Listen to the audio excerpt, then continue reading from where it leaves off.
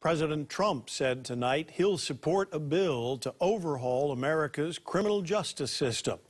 Mark Meredith has more on what's called the First Step Act.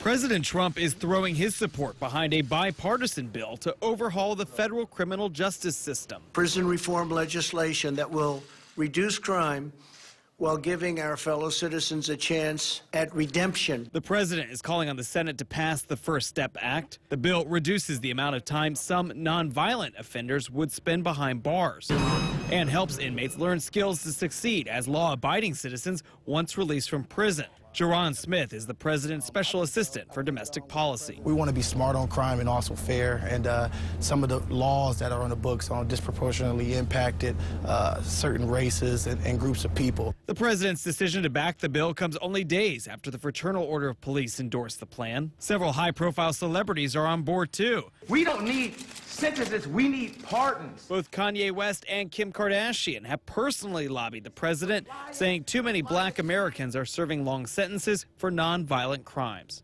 The White House wants the Senate to pass the bill before the end of the year, but Majority Leader Mitch McConnell is making no guarantees that will happen. We'll whip it, see where the vote count is, and then see how it stacks up against our other priorities.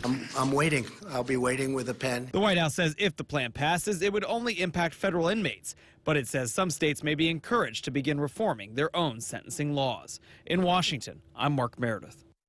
Mira Ricardel is no longer Deputy National